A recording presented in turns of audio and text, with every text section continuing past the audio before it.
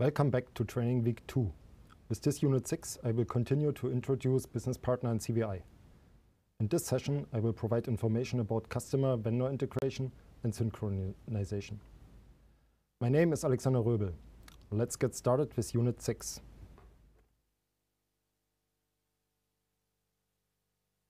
One fundamental piece of information is that only SAP Business Suite customers with customer-vendor integration in place can move to SAP S/4HANA on-premise edition. All the customers, vendors, and their contacts must be converted to business partners. Here we see the main approaches to get to S/4HANA: the greenfield and the conversion approach. On one hand, we have the greenfield implementation, where we follow the data migration approach. Respective customer and vendor master data must be uploaded as business partners. CVI takes care to synchronize them to customers and vendors. Data cleansing, business partner, and CVI setup has to be done as a prerequisite. On the other hand, and more important for this course, is to discuss the conversation approach. In this case, existing SAP ERP system with all its data will be converted into an S/4HANA system. We have learned in our recent session that CVI synchronization from customer and vendor to business partner is only available in ERP. Due to this fact, it is necessary to synchronize all customers, vendors, and contact persons in ERP. There is a strict pre-check in the conversion for all these objects to be converted into business partners. So, what does all means? All means 100% of them in all clients of the respective system. If there is only one customer, vendor, or contact person that not has been linked to a business partner, the S4 conversion stops. Now let me briefly introduce what is required in this conversion scenario. In the next slides, I will highlight some more details. As all historical data will be synchronized, it is required to clean up the existing master data. The less data that needs to be converted, the less errors and inconsistencies need to be handled. With regard to setup and customizing, it has to be done twice. Once in ERP for synchronizing customers and vendors to business partners, and once again where we adapted for S/4HANA for the synchronization of business partners to customers and vendors. Once data cleansing and ERP setup are done, we can execute mass synchronization to business partners.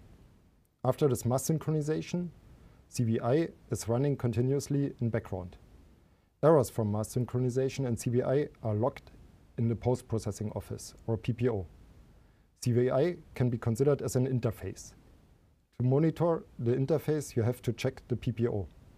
This must clear completely before S/4HANA conversion. During S4 conversion, there is nothing to be executed from business partner and CVI perspective. But after S4 conversion, within the business downtime, some steps need to be done. One is the setup of S/4HANA specific customizing. The other important step is to carry out the first run of the HCM sync report. Often this is influenced by and itself influences the business partner and CVI setup. After go live, you have to proceed with monitoring the CVI interface by checking the PPO.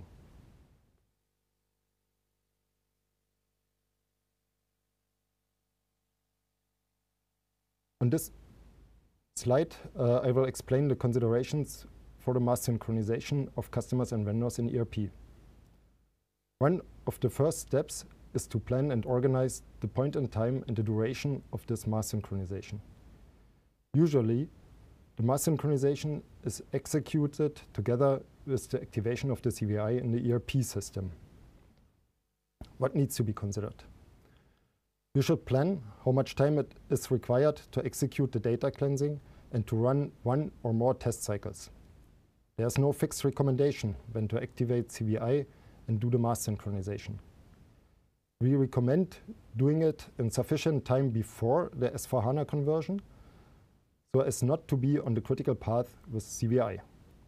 It can be considered as an own pre-project. From our experience, It can be done days or weeks before S/4HANA conversion. We have supported some customers doing this up to a year before conversion. We also recommend scheduling business downtime for CBI activation and mass synchronization. The main reason is to stop all interfaces exchanging respective master data to external systems. The mass synchronization has the potential to send all objects again and to block these interfaces. Due to other reasons, for example, some historical data has to be handled with special setup, it is preferable to have control of the environment. The synchronization itself is executed with the so-called MDS load cockpit. MDS stands for Master Data Synchronization. I cannot provide an average figure for the required runtime. This depends very much on the environment, for example, number of customers, vendors, and contact persons, and on the available system resources. The duration should be estimated or extrapolated with test cycles. In my projects, I advise executing the mass synchronization completely.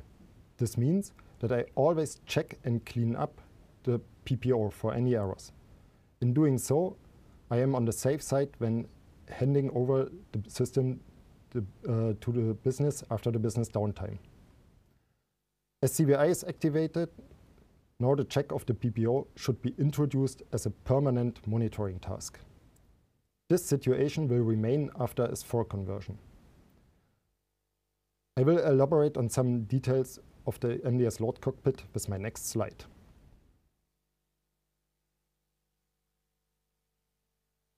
The MDS load cockpit is used for the mass synchronization of customers and vendors to business partners. There is no separate object for the contact persons, as they are considered as a part of, or rather an appendix of their leading master data object. Depending on your setup, you can synchronize various objects. For CBI purposes, we need the options customer to business partner and vendor to business partner. When selecting an option, you can define here your selection criteria. For example, you can split the customers by number, account group, or deletion flag. You can use this area to control the mass synchronization. With regards to block size, here, this figure defines the number of customers and vendors per update or commit. If contacts are assigned to them, then they will be added to the block size. This figure is for performance fine-tuning. 50 is usually a good approach. With number of tasks or number of processes, the mass synchronization can be split into parallel tasks. Although background processing is flagged, this is the number of dialog tasks for processing the updates. The MDS load cockpit itself would generate inbound queued RFCs if the flag background processing is checked. These queues consume dialog tasks when being processed. In this area, you can manage the queue monitoring, call the PPO, and display log entries for the run you selected.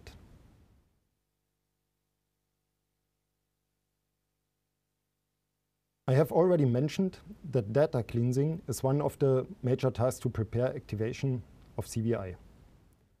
At one point in the past, you will have started with consistent master data. Consistent at this time.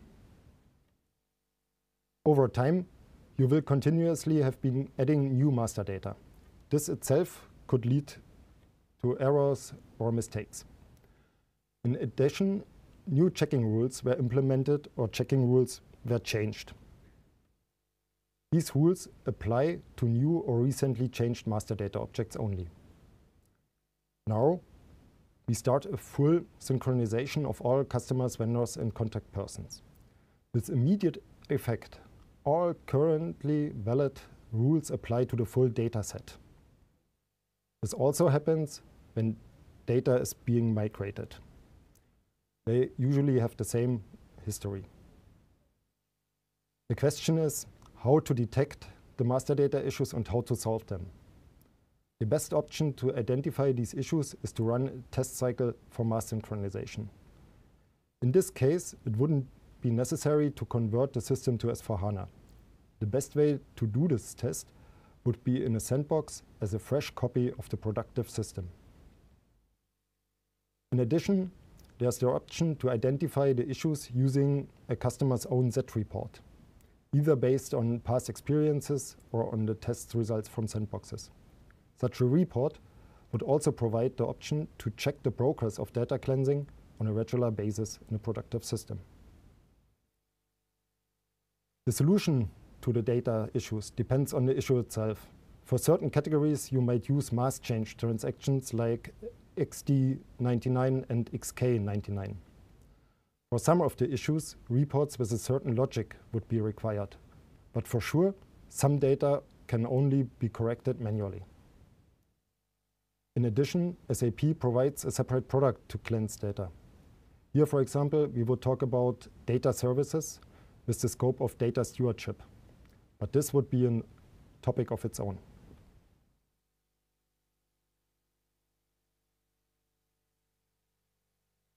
I always talk about the topics of business partner and CBI together. In fact, these are two topics, and each of them requires a separate setup and considerations.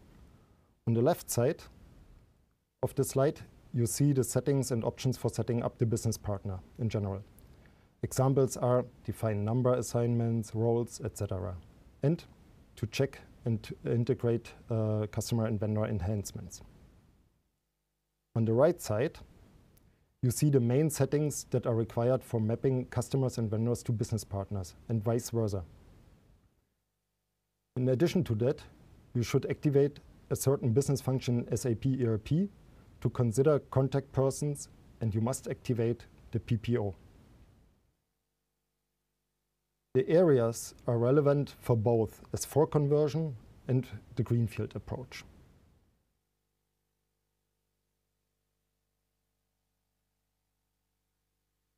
During the actual S/4 conversion, for example, the Zoom run, there is nothing to do for the business partner and CBI.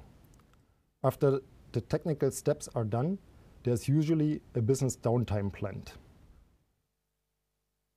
Here are several steps to be executed. This slide shows the three main tasks from our area. First, we have to implement the customizing that is required for business partner and CBI setup in S/4HANA. For example, we must change the synchronization direction to business partner as leading object, updating customers, vendors, and contact persons. This includes synchronization options as well as respective mappings.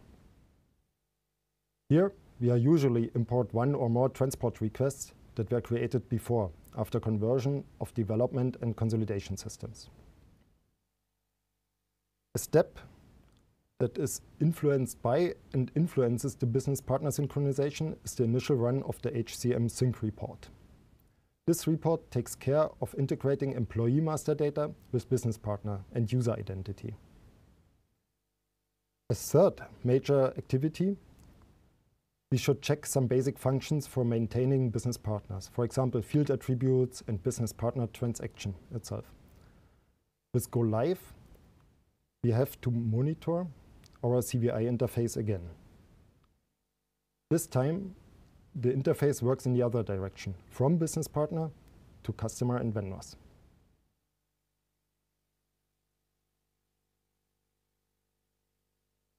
To conclude this unit, I want to highlight and share our CBI cookbook. It is publicly available. It covers almost all the information I provided during this session. It contains more detailed information on the main steps and considerations I just presented. It comprises how to set up business partner and important settings for CBI. It provides some accelerators like an Excel spreadsheet to analyze existing number ranges and derive business partner numbers.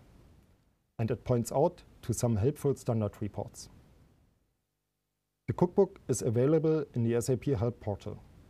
I have attached the link to this picture. Thanks for listening.